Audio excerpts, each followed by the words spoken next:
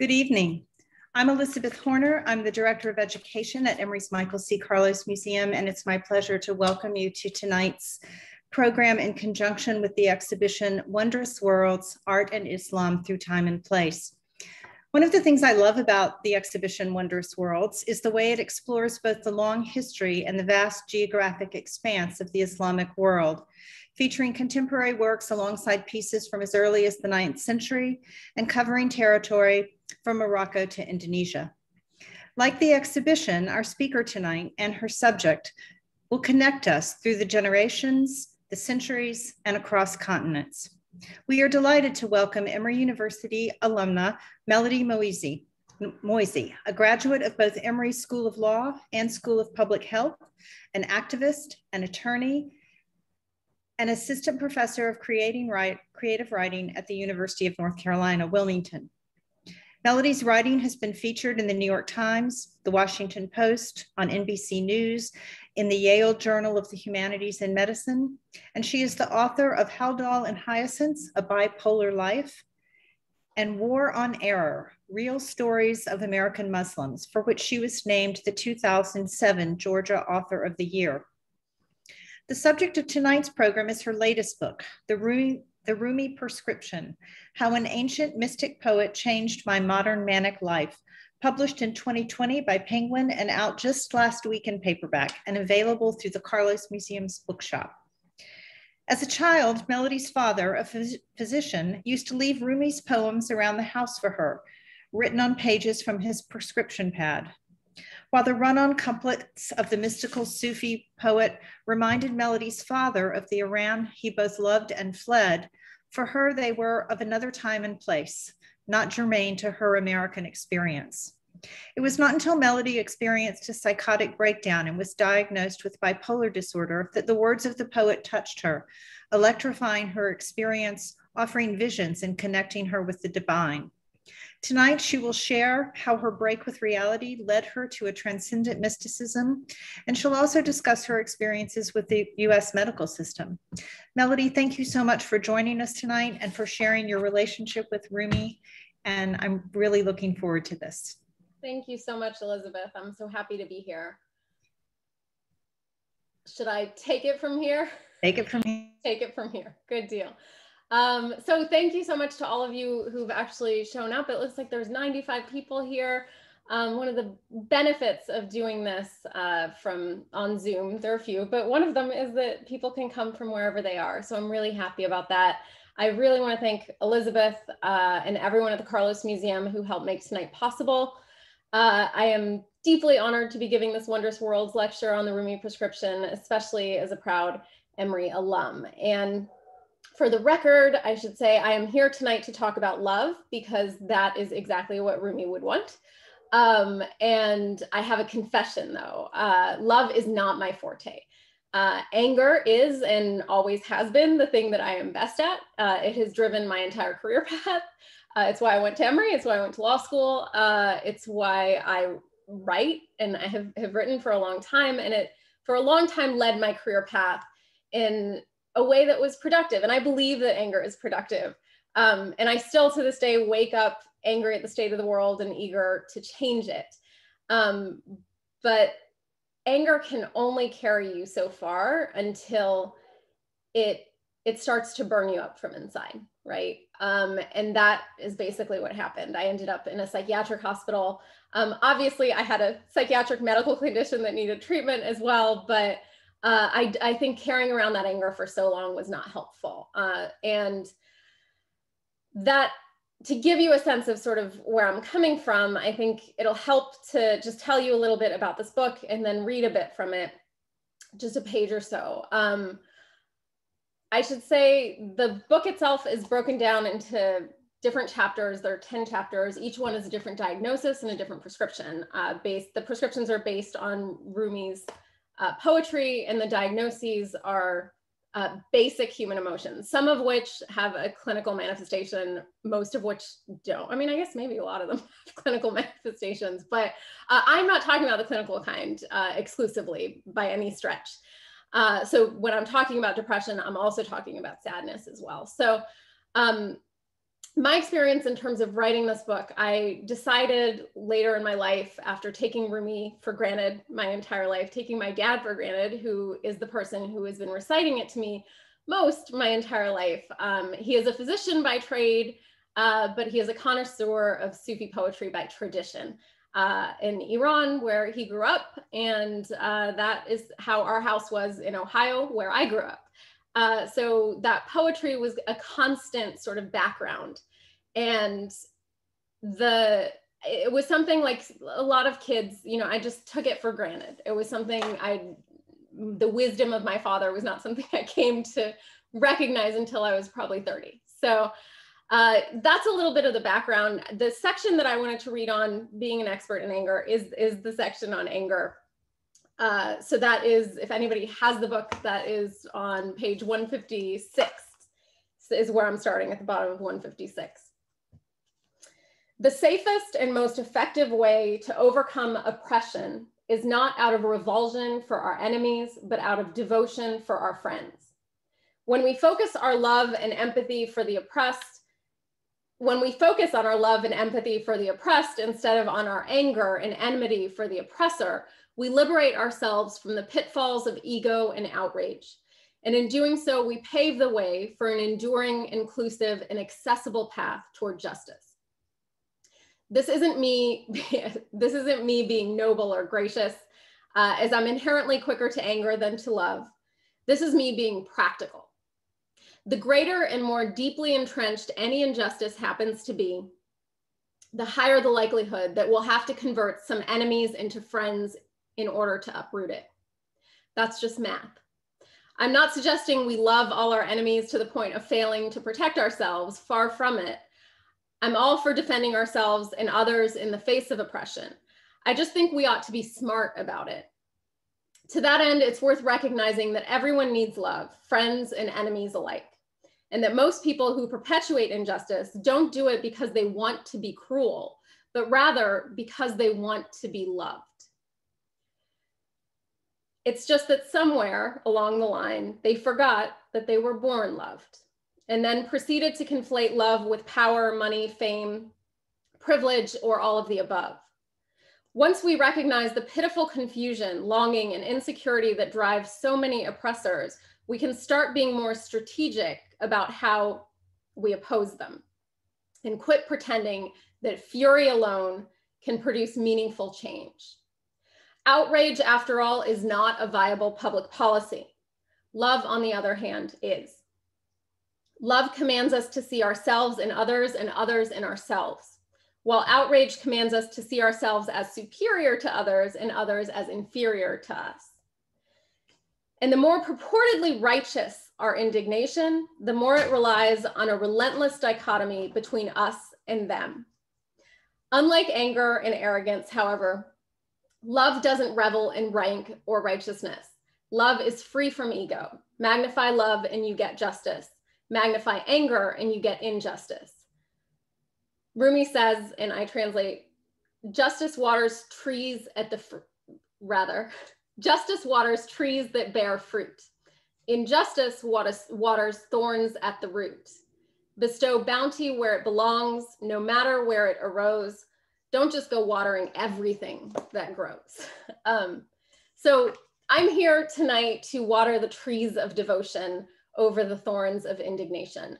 But to do that, I have to tell you a bit about how I got here. So as I mentioned, I'm very good at anger. I've been an activist since I was a kid, and that's what drove my activism. I staged my first protest when I was 7 years old to get the ice cream man to come to our neighborhood because I thought it was a grave, giant injustice that he would not. We lived on a very steep hill in Dayton, Ohio, and he was afraid that his truck would break, but he would go to all the other neighborhoods around us. So we were always like going through the backyards trying to find him because you could hear the music, right? So we were following the music and we would never get there. It was torture. So anyway, I gathered all the local stakeholders, meaning the neighborhood kids, which I think it was 3, maybe 4. I might be making up that 4th person. Very few of us. We ended up going to the bottom of the hill when we knew, because we knew his route because of the music. And we went to the bottom of the hill and I had a sign that said, ice cream man, wouldn't you once you? We lived on Wooden Shoe Lane, and he ended up coming. It was probably the most successful endeavor I have ever had as an activist. It's also probably the easiest thing I've actually, easiest cause I've sort of taken up. I just read that somebody is here from Dayton. So yeah, so supposedly, if you want to go to Wooden Shoe Lane, it's like it's close to the intersection of Alex Bell and Mad River. That's where it is. It's been a long time. So he ended up coming to our neighbor. I mean, that was huge. And I was hooked after that. I just thought I have so much power. I can do this at 7 years old. And I thought, you know, if you're interested in any sort of justice, what you're supposed to do. And I was one of those kids who everyone always would tell me, like, you should be a lawyer. And, you know, PS, like, nobody ever says that as a compliment. But I took it as one. I 100% took it as one. And I ended up going to law school because I was interested in justice and I wanted to learn how our legal system worked. Turns out it works like garbage. It works really badly. And I'm so grateful for the education to be able to navigate the system. But practicing law just was not for me. Even after graduating and passing the bar, it was something that was, the legal system, just apart from being unjust, also moves very slowly. And I am very impatient. This is me trying to speak slowly, for instance. I'm not a naturally slow speaker. I try, but I obviously don't succeed that much. But the thing about the law is you can change the law, right? And ideally people follow it, but doesn't mean they have to. And for those of us in the South, like obviously we're very familiar with Jim Crow, as well as for those of us all over the United States. And if you're not from the United States, by the way, Jim Crow is this system that lives on through our drug war and mass incarceration. So again, you can change the law, try and achieve equality through that, and it doesn't always work. The thing about writing for me is I realized that you can change people's minds and win them over for life, right? Like you don't need to change the law. And to me, that was power. And it was one thing, there are very few things I'm good at. One of them is writing, and like hula hooping is another. Like I wasn't gonna change the world through hula hooping, though I've tried. PS, go ahead and Google it. But for me, writing is a spiritual and a revolutionary act, which is another way of saying it is a jihad. And for the record, jihad means struggle, not holy war. There is nothing holy about war in Islam, never has been. This idea of struggling against oppression is the basis of jihad. And it's struggling against the oppression within yourself, meaning the ways that we oppress ourselves and the divine within each of us. And that is known as the greater jihad.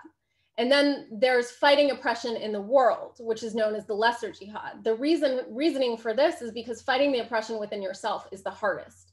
That said, these are two sides of the same coin. So that ideally, the more you fight for justice in the world, the better you become at fighting for it in your own soul, right? And fighting against the kinds of oppression that we put upon ourselves, for instance.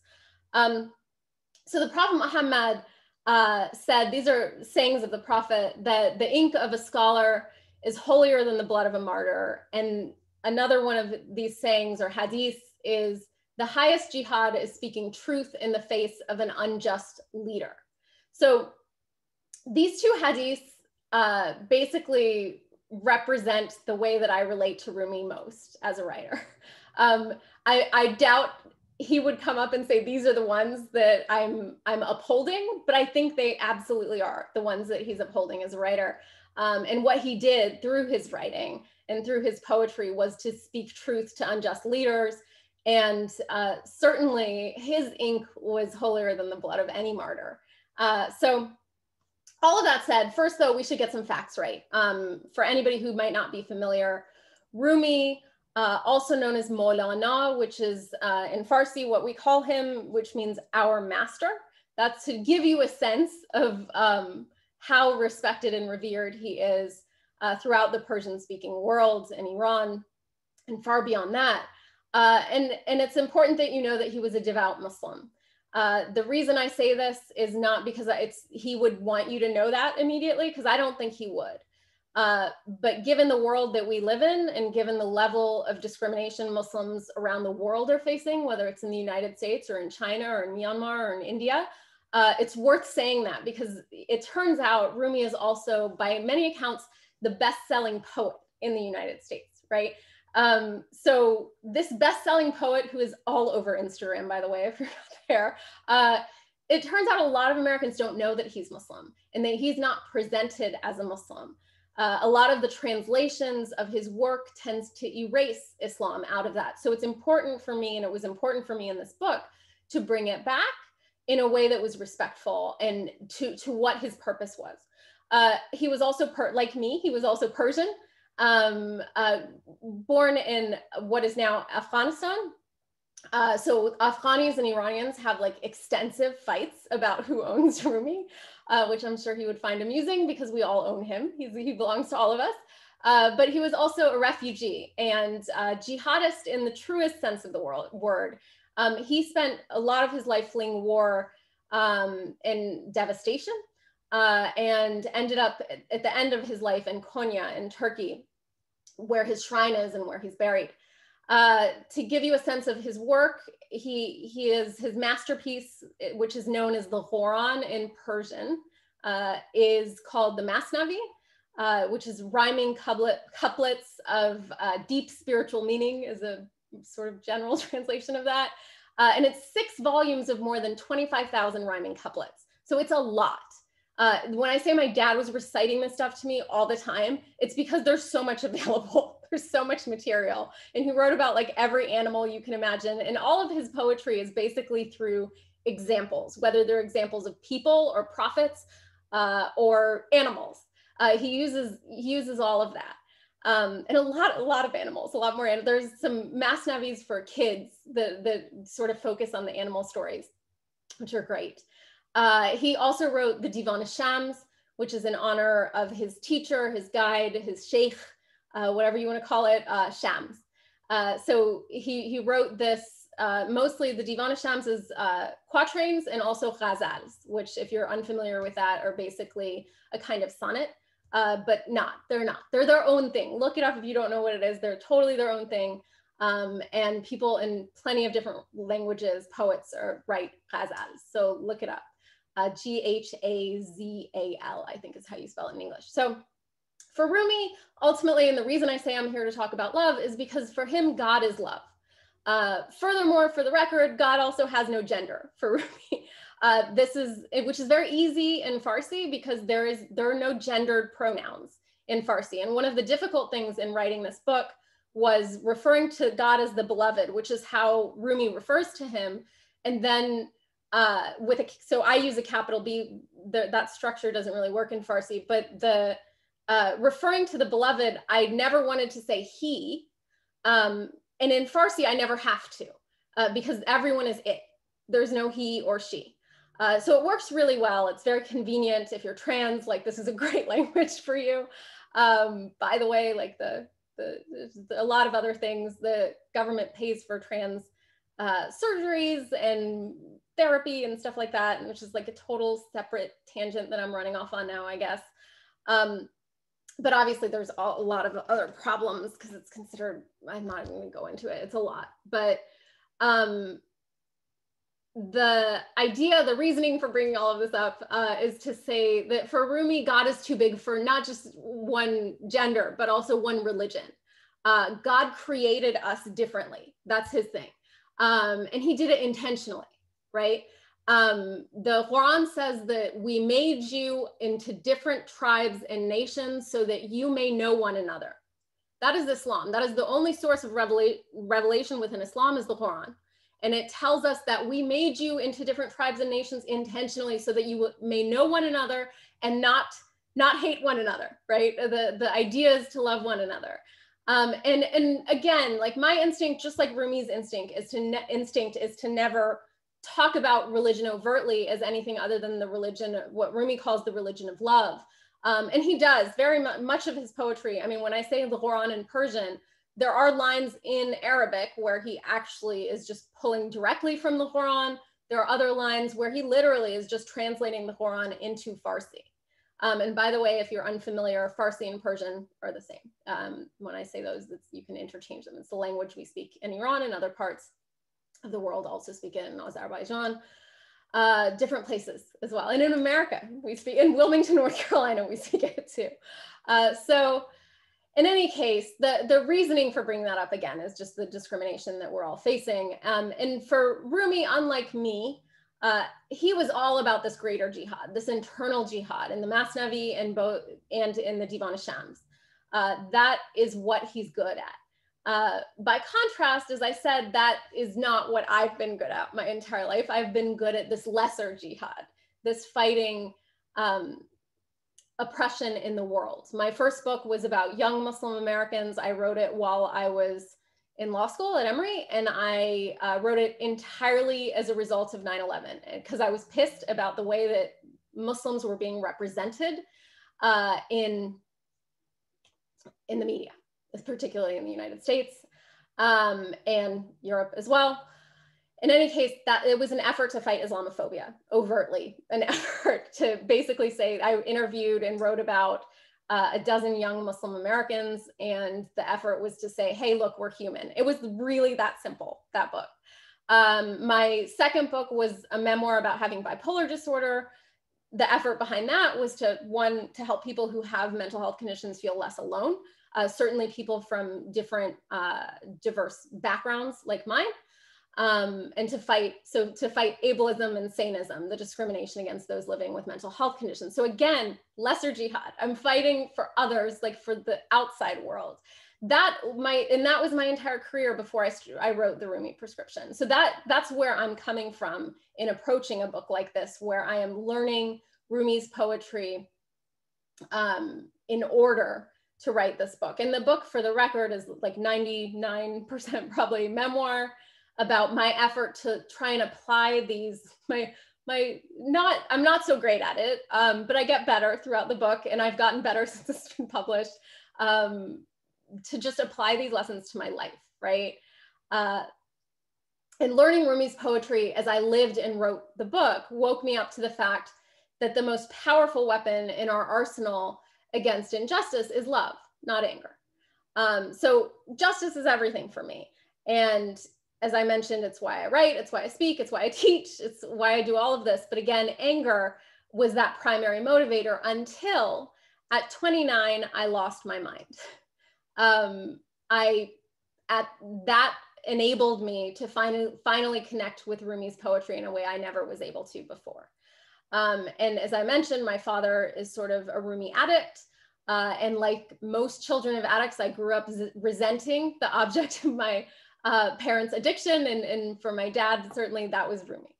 And because what happened for me was what happens for a lot of people with mental health conditions, more than probably feel comfortable talking about it, is that I had a manic episode, and that overlapped with a mystical experience. And I hadn't slept for about 2 nights, which is a recipe for mania. I didn't know I had bipolar disorder. I wasn't diagnosed at the time. So I might have known better if I had a proper diagnosis. I had been misdiagnosed, like so many people, like the vast majority of people in this country who have bipolar disorder. I was originally misdiagnosed with, and it varies in terms of what that misdiagnosis is, but mine was unipolar depression, which can be incredibly dangerous because I was given antidepressants, which can actually exacerbate bipolar disorder, particularly the SSRIs. So I was actually being given medication that made my condition worse. And then on top of that, didn't sleep for a couple nights. So a lot of things came together, and I found myself on my balcony in Decatur, watching the sunrise over Stone Mountain. And I had this sense that I felt every ray just permeate every cell in my body. And I felt more connected to every other living thing, not just human, just like every other thing with cells as well. I felt so connected. And I knew like there was something inside of us that was the same, whether it was me or a tree, right? Like I could tell that there was something, and I had this weird like insight into it that had nothing to do with intellect, which is a lot of what my life was up until then all about, right? And so this experience, I didn't know it at the time. Sufis, the mystics of Islam, like Rumi, they have a word for this. They call it fana, which means the annihilation of the ego.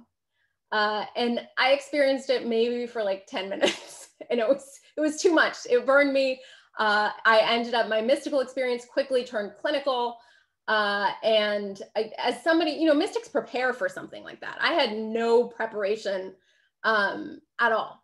I was deeply unprepared. I had not, they do, you know, meditation and fasting and all this stuff that I was not doing in order to pray. This was just stumbling upon this mystical experience. And that for me, this combination of something that was both a clinical and a mystical spiritual experience at the same time was difficult. And it's difficult for a lot of people with mental health conditions because we are told by our society that basically, you know, the medical establishment tends to have this leaning of that's delusion or superstition. Like it's part of your pathology, as opposed to this is a gift you were given as part of this condition that has a lot of bad things that go with it. There's this beautiful gift you were given.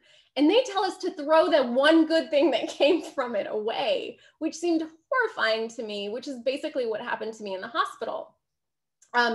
It took me a long time to figure out that these states were not mutually exclusive, right? That I could have a clinical condition that needed medication and treatment that was also a door into spiritual experiences. And that I could have both of these things. I didn't have to choose.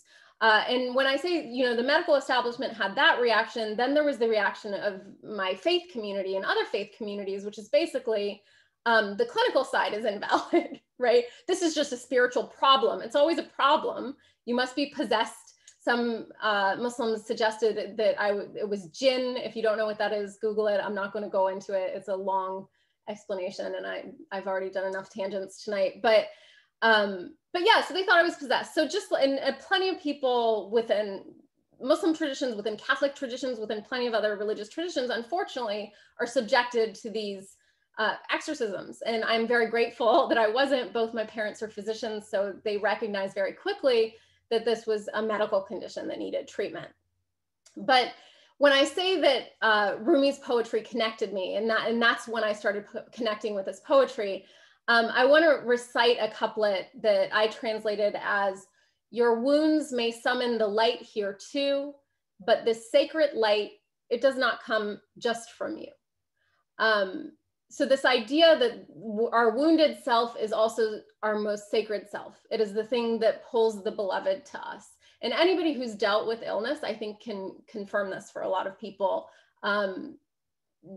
That's what brings some of us to the beloved. And certainly it was something that helped bring me to the beloved, but I hadn't figured that out. I wasn't like, I definitely wasn't happy with the fact that I appeared to have some new condition that was, you know, they told me for the rest of your life, you're going to have this and you're going to have to take medication, and it's very serious. And a decent percentage of people with this condition end up dying by suicide. So like, it wasn't a thrilling prospect for me.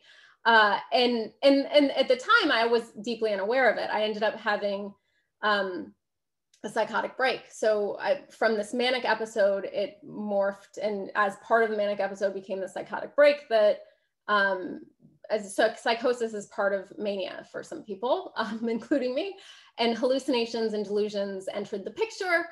I thought I was a prophet. I thought I was a high-level advisor to Barack Obama. I thought I had won the lottery. I thought I could fly, which became deeply inconvenient because that balcony I was telling you about was on the 20th floor of an apartment complex on Claremont Road. So you don't want to be on the 20th floor of an apartment complex and have that delusion that you can fly, because I really believed it. And my husband, not knowing what to do at the time, ended up calling the police. For the record, if you deal with this, if you are dealing with a mental health emergency in yourself or somebody else, I highly advise you not call the police, and that you call a mobile crisis unit. And if, as in many localities ends up happening, they still transfer you to the police, I encourage you to ask for a CIT officer.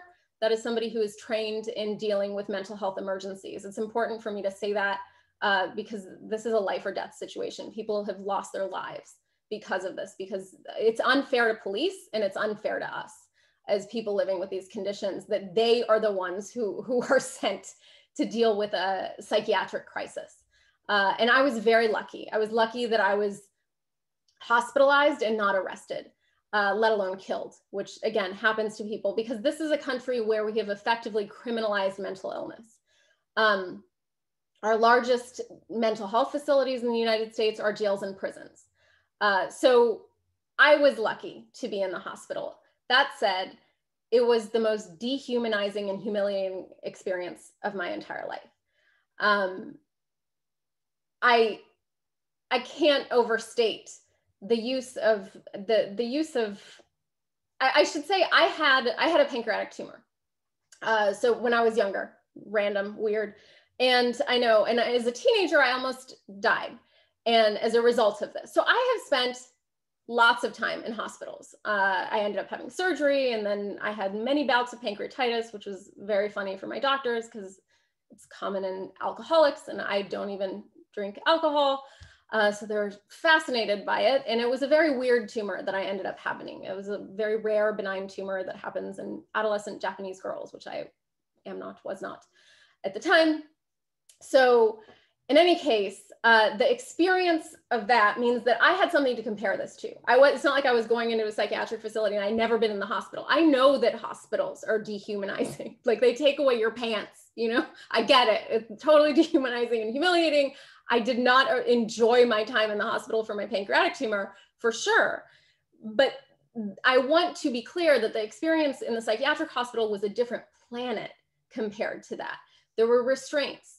There were strip searches. And in addition to the dehumanizing things that were done to me, there were also dehumanizing things in terms of what was left out in my life. So if you're in a psychiatric hospital, chances of there being music, not high, despite the fact that music is shown to be very therapeutic for a lot of conditions. If you start dancing, forget it, like symptomatic. If you start praying too much, symptomatic. I prayed maybe 3 times a day, and they had marked me in my file as being hyper religious. And I'm sure that had a lot to do with the way that they saw me pray. But no music, no big thing, no windows. Like these seem like small things. That's a huge thing. Imagine going to the hospital and being given there's no windows. And even if you're not in solitary, there's very rarely any windows. One of the facilities had windows. I mean, it's like a jail. And that was the kinds of windows that we were allowed. And I was held for just 24 hours in what I call solitary confinement, not seclusion, not isolation, not segregation, not any of the euphemisms people use for it, but solitary confinement, because that's what it is. And it's important for me to bring that up because this is, in the United States, we use solitary more than any other country on the planet. We use it for treatment and for punishment, despite the fact that it has been proven to not only be ineffective for both of these things, but counterproductive. It actually induces symptoms of mental illness in people who don't already have it. So that's how we're treating mental illness in this country. And that was something that even in my state of being delusional and psychotic, I could feel it.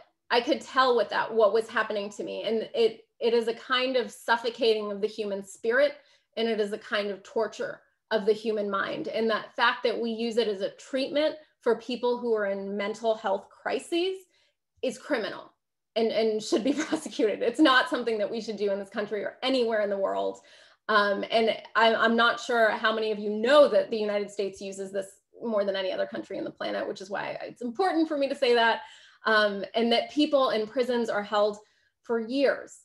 So it's important to mention that. And I want to say, in addition to this idea of my overlapping clinical and spiritual experiences, as I mentioned before, I am not special. That's not something that like I'm the only one who's ever experienced this by any stretch. The spiritual and psychiatric crises can overlap. And in many cases they do, not always, certainly. But it happens enough that this is something we need to start paying more attention to. because many of us who are living with mental health conditions are also mystics in the making, who are stunted by an American mental health system that is cruel and dehumanizing. This is ultimately how we treat the mystics in our society. Some of the most spiritually gifted people among us, right? Poets, artists, saints, like these are people who we should be listening to, and instead we're sort of throwing them away. And we're people, certainly not to say that we don't need medical treatment, certainly need medical treatment, but we also need spiritual encouragement. And far too often we just get neither. And it's worth saying that were Rumi alive today, he composed most of his poetry while whirling in ecstatic states. He was the first of the so-called whirling dervishes. So yeah, just imagine, and you sing this poetry in Persian. So he's singing and spinning in the streets. Like this is not something that you could just do in the middle of the street and not get taken away in the United States today. So I don't doubt that it's entirely possible that were he alive today, that he might be hospitalized. So the experience of losing my mind and being hospitalized ultimately connected me with Rumi's poetry and taught me that mental illness, among other things, is not limited to the clinically insane, which I was, and I'm admitting it here. The psychiatric hospitals and the use of solitary confinement were 100% proof of this, because ultimately that mental health system was and remains far crazier than any of us who are ever dragged through it. So I'm just doing all of this as setup. This systemic madness and this dehumanization is where I was at when my father was visiting me in the hospital and reciting this poetry to me. One of the hospitals I was in was in Ohio, and it was a hospital where my father was a doctor. So I had this huge privilege that he would be able to visit me every day in that hospital, which the other patients did not get, unfortunately. Visitors in psychiatric hospitals, it's not the same as other hospitals. You don't get visitors as much at all. So one of the poems that he recited to me in the hospital is, the Persian is, "Ashiqam man bar fan divanagi, siram az farhangi o farzanagi." And my translation for those who don't speak Persian, "In love with insanity, I'm fed up with wisdom and rationality." And it's not just in love with insanity, in love with the profession of insanity is literally what he's saying. So madness is a sign of a divine gift in this sense. But for Rumi, he gets that there are two kinds of madness. He distinguishes. There's one kind of madness that is rooted in love, and that's the kind of madness that creates a mystic. There's another kind of madness that is rooted in fear, and that's the kind of madness that creates a lunatic or a fundamentalist, right? That's the basis of all fundamentalism and extremism, is this madness rooted in fear that unfortunately in some cases ends up being portrayed as the ultimate sanity, which it's not, P.S.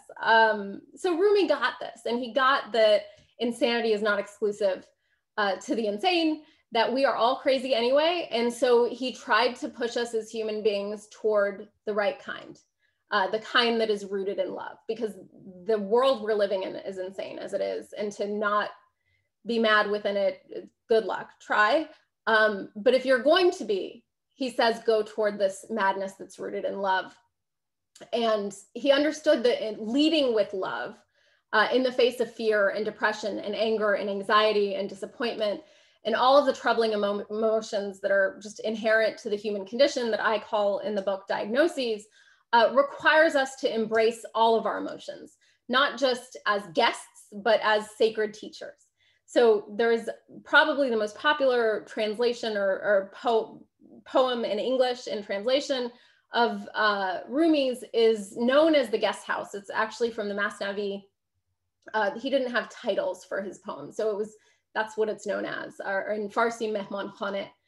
And so my translation of this poem, where he advises us to imagine ourselves as human, as being like guest houses. He says, "Welcome every guest, no matter how grotesque.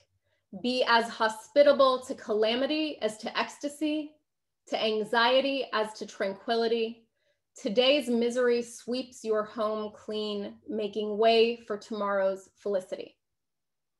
So for Rumi, there's something to learn from every emotion, including and especially fear. It may seem counterintuitive, but in order to lead with love, we need to quit running away from fear and discomfort and start sitting with it.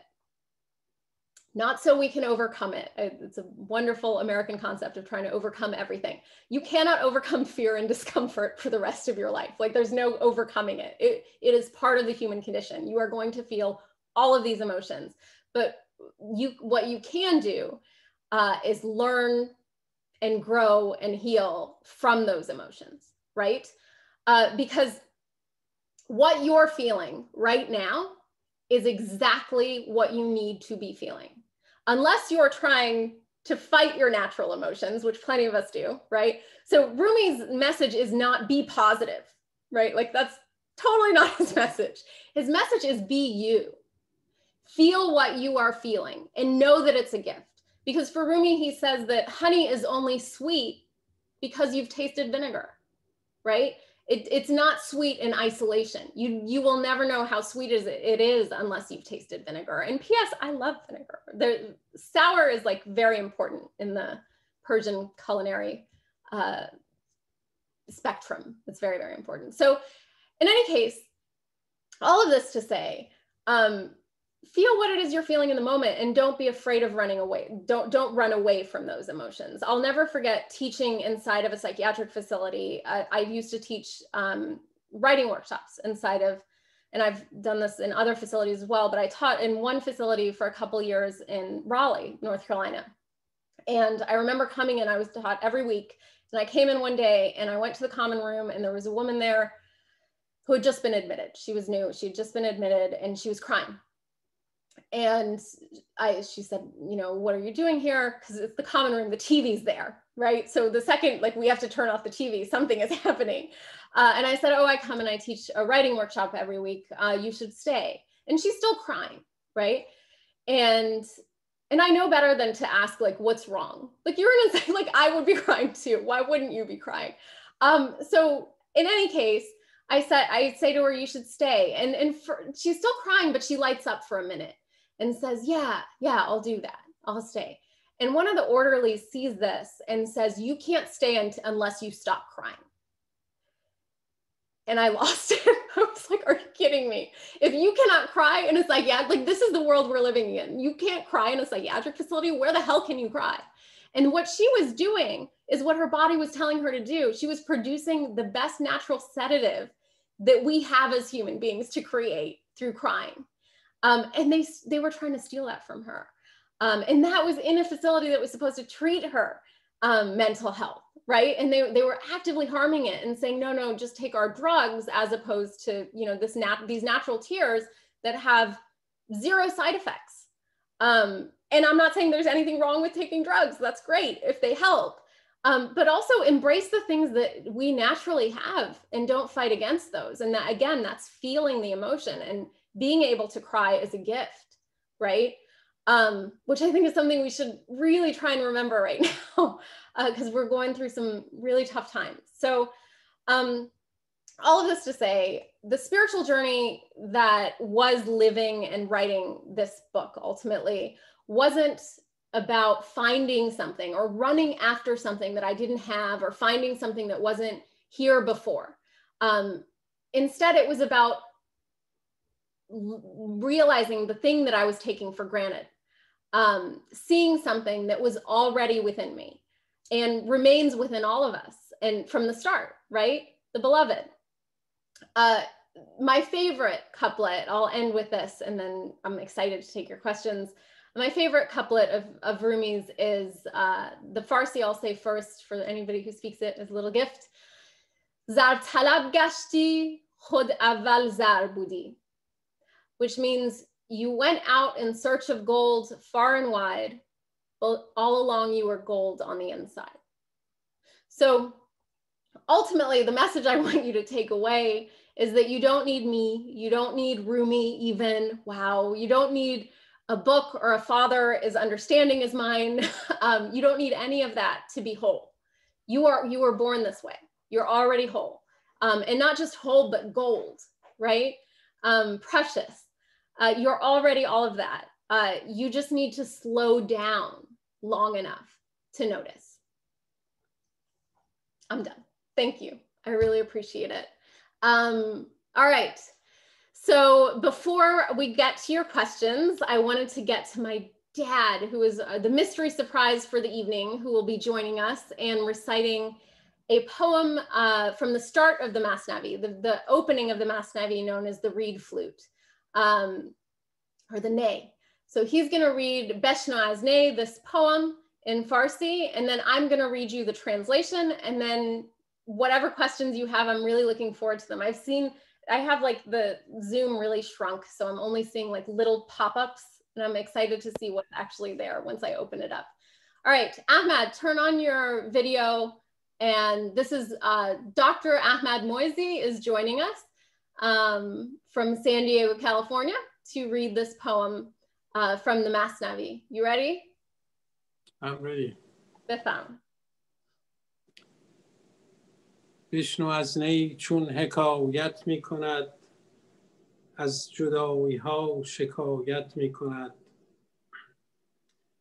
که از نیستان تا مرا ببریدند، از نفیرم مرد و زن نالیدند. سینه خواهم شرح از فراق، تا بگویم شرح درد اشتیاق. هر کسی از زن خود شد یار من، و از درون من نجست اسرار من. من به هر جمعیتی نالان شدم، جفت بدحالان و خوشحالان شدم. هر کسی از زن خود شد یار من، و از درون من نجست اسرار من. سر من از ناله من دور نیست، لیک چشم و گوش را آن نور نیست. تن ز جان و جان ز تن مستور نیست، لیک کس را دید جان دستور نیست. آتش است این بانگ نای و نیست باد، هر که این آتش ندارد نیست باد. آتش عشق است کاندر نی فتاد، جوشش عشق است کاندر می فتاد. نی حریف هر که از یاری برید، پرده هایش پرده های ما درید. همچو نی زهری و تریاقی مجوی، همچو نی دمساز و مشتاقی مجوی. نی حدیث راه پرخون می کند، قصه های عشق مجنون می کند. محرم این هوش جز بیهوش نیست، مر زبان را مشتری جز گوش نیست. مرسی. Merci. Thank you very much. That's my dad. خیلی ممنون. I'm going to read the English, the translation from the book that I put together. So this is exactly what my father just read. And again, the start of the Masnavi. Listen to how the reed flute sings its song, lamenting a separation gone on too long. Ever since I was torn from the reed bed, my cry has multiplied and spread. I want a chest split open and apart to convey the pain that burns my heart. All those severed from their source yearn to return as a matter of course. In every gathering, I played my mournful hymn, consorting among the gleeful and the grim. All befriended me of their own accord, but they left my secrets unexplored.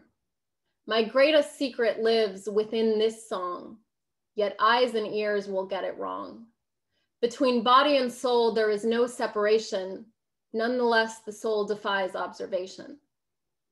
The reed sings of those who've been torn from a friend, piercing their hearts so that they can ascend. It warns of a harrowing path rich with blood, relating Majnun's tale of passion's flood. But the message of this melody stands classified, reserved only for those who in madness reside. Thank you. It's so weird having nobody, like, thank you to nobody I can see. I wish I could see all of you. Thank you, Melody. That was beautiful. And I'd like to start the question by asking your dad to come back. Ahmed, can you come back on your video and audio? Hi, Dr. Moezzi. Okay. Yes. So I just wanted to start the questions with one to you, actually, as Melody's father, who is both a medical doctor and a lover of this poetry. When she was going through this and you were visiting her in the hospital, did you go back and forth about which was going to help her the most? I mean, did you know that Rumi was going to bring her through this in a way that more than the medical community would? Or if you can share that.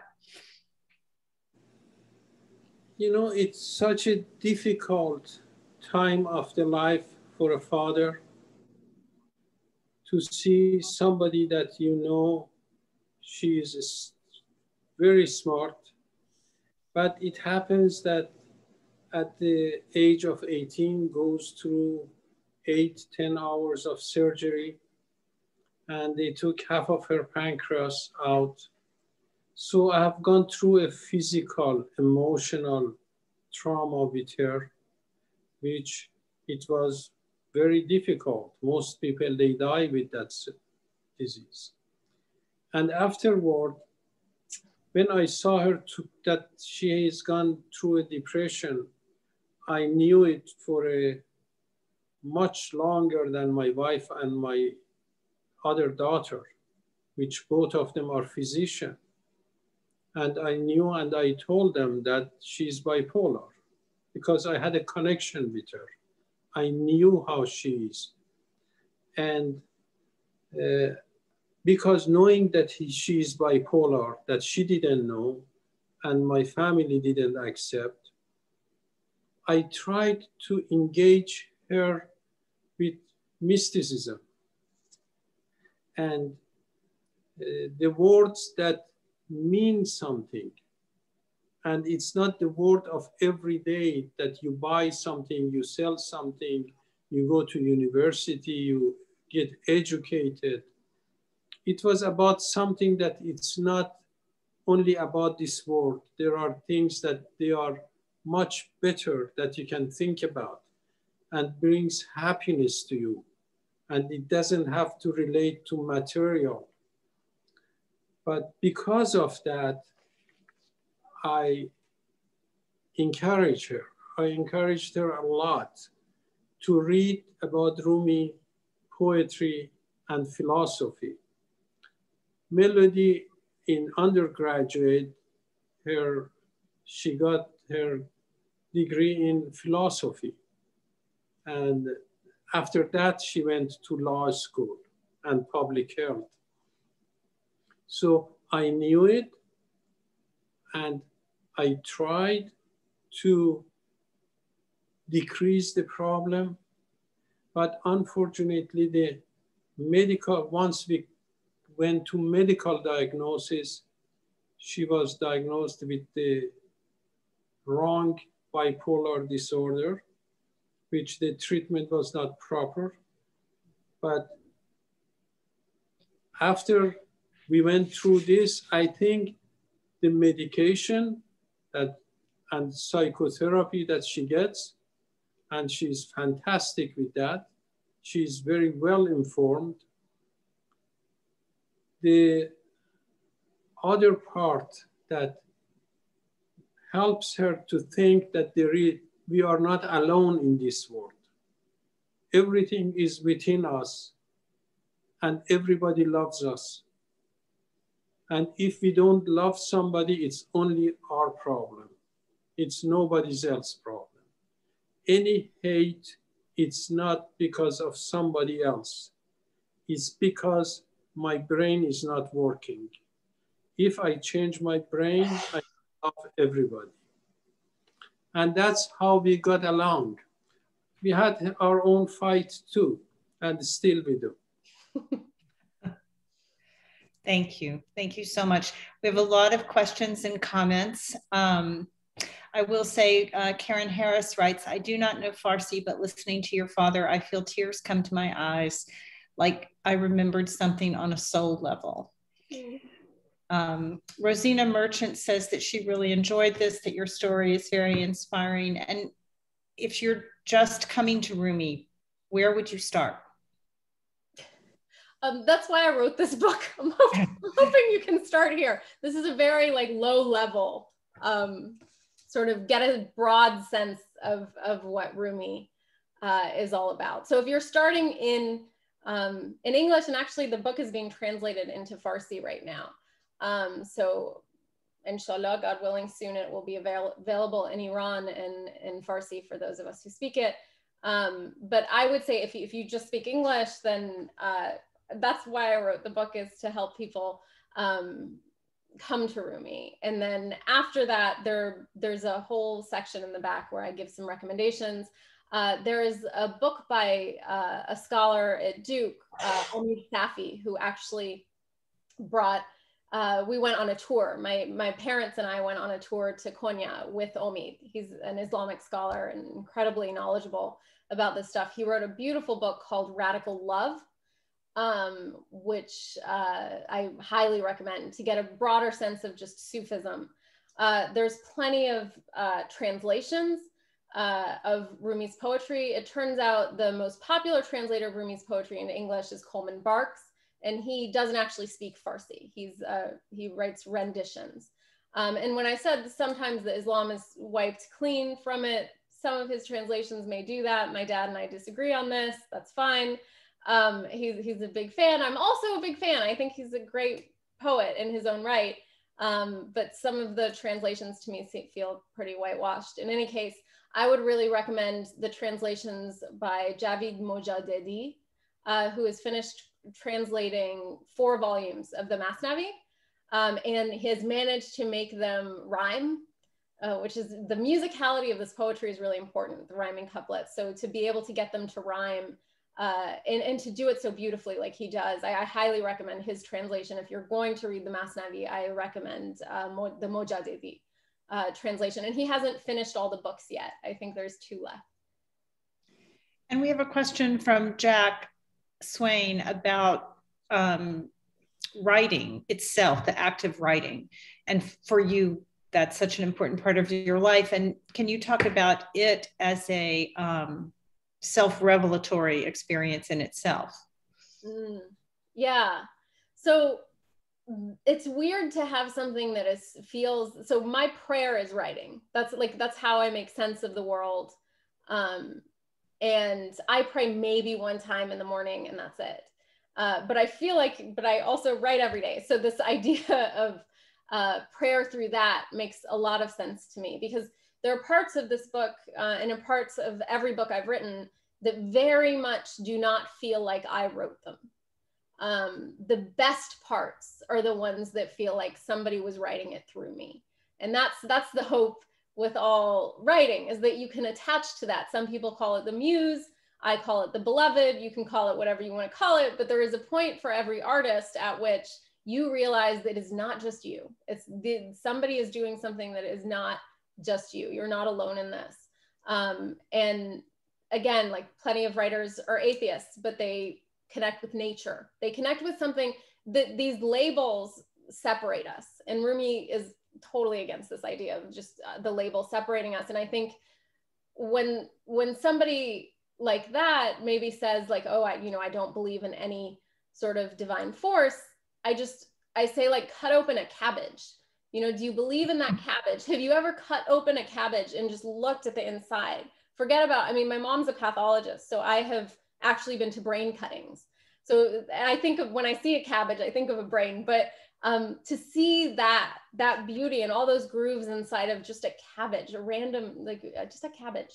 I feel like there's something bigger at play. And whatever you call it, whether it's science or God or Christ or whatever you want to call it, there's something there. And to me, that's what writing is just tapping into that something.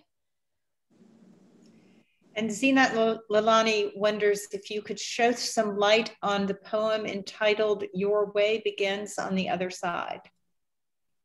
I don't, so Rumi's poetry doesn't have, if she wants to share the poem, they don't have titles. I just saw some, hi Carolyn. I Hi, Carolyn. From the law school. I was like, hey, oh, that's so sweet. So anyway, sorry. Yeah, I don't know that specific poem because again, they don't have, in Farsi, often the English translations, this is one of the difficulties of finding the original Farsi. There's plenty of poems, in Farsi this happens too, quite honestly. There are several apocryphal poems in the book that my dad loves, but that if you ask someone like Omid Safi, who's a scholar in it, will tell you these are apocryphal poems. They're probably not written by Rumi, but they express the heart of his poetry. So I did include some of those apocryphal poems, and I'm not saying this is an apocryphal poem, but to think of a man who has 25,000 rhyming couplets just in one of his books, to be able to know, and has no titles for any of them. There's no like title for the poems. It's hard to just know what poem you're talking about. So I would love if you could paste it or share it or email me afterwards. I would love to, I'm always interested in that. And it might be apocryphal, I don't know, but it probably, hopefully, inshallah, isn't. Yeah, sorry about that.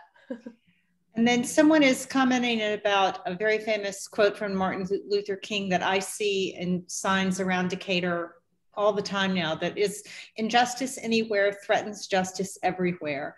Do you see this profound statement expressing lower or higher jihad, jihadi akbar, or are they holarchic? I apologize if I'm messing that up. And which one pole transcends but includes the other?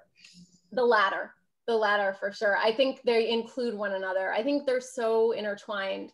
But as somebody who was, I mean, I was really good at the lesser jihad and really bad at the greater jihad. So I mean, not horrible, but the better I became at one, the better I became at the other. So when I say there's two sides of the same coin, that's exactly what I mean, is I do think they're connected, and it's not easy to like just parse them out like that. I definitely think that. And then we have another question for your dad. Mr. Moezzi, how did you connect to Rumi? How did it become such an important part of your life? To be honest with you, I started Rumi because I wanted to become rich. We were about 6, 7 years old, 8 years old. My father used to tell us that I give you 1 penny, or let's say, with this money, I give you 2, 3, 4 pennies to memorize this poem. But there was one condition with it, that with each mistake, I take 1 penny away from you. And this is the fact. I started memorizing Rumi. At that time, I was not able to understand that. I started to memorize Sadi, Rumi, Hafiz, the other poet in Farsi language. And so by that memory that you have at that time, I practically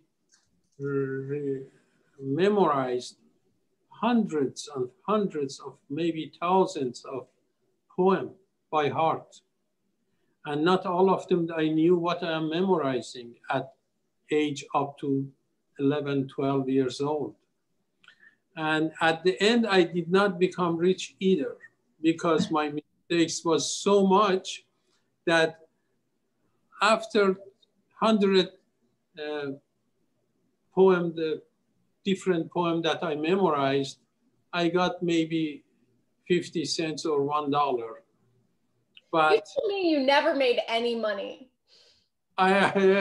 Because it was so interesting that we were 6 kids in the family. And he encouraged us with something that I give you this much money. And there was competition also.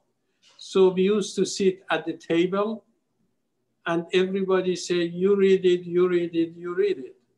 And we started reading. And of course we had a mistake that he corrected us. But at the same time that I was reading it, later on the others were reading it. Of course, at that age with that much brain power, I memorized everything that they were saying. So it's phenomenal that how many thousands of poems I memorized before even, it has nothing to do with school. And now I think that was the best present that my parents, they gave me. And you have passed that on.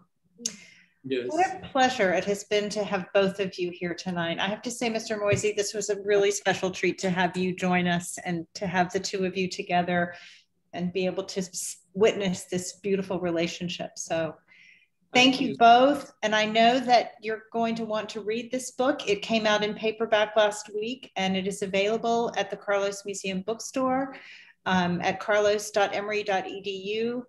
So please, Mark will be very happy to hear from you and we'll be happy to mail you the book or bring it to you on his bicycle if you live close enough to the museum. The museum is once again open to the public with safety precautions in place and limited reservations. So do go to carlos.emory.edu and make a reservation to come and see Wondrous Worlds. And Melody and Mr. Moezzi, thank you so very much for a beautiful evening. Thank you so much, Elizabeth. Thank you. Thank you very much. Bye-bye. Good night, everybody. Good night. Good night.